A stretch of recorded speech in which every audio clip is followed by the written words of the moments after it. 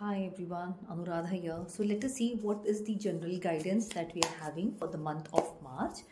And here we take 3 piles and see what does it come. So the first card has come clinging to the past, and the second has come the card of trust. And from the third pile, we have the card of abundance. Now, what does it mean? It means that you have to let go of any past experiences of failures, or of disappointments that you had in your life, in all perspective of your life. Just let go of that. The second card says that you must trust the divine. Come out of your comfort zone. Just don't keep thinking about things. You can be lucky, and you are expected to have unexpected opportunities, which will be definitely coming to your way as such.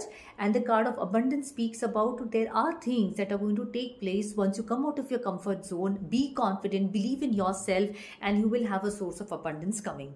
So that is the general guidance for the month of March 2024. So stay happy, stay blessed.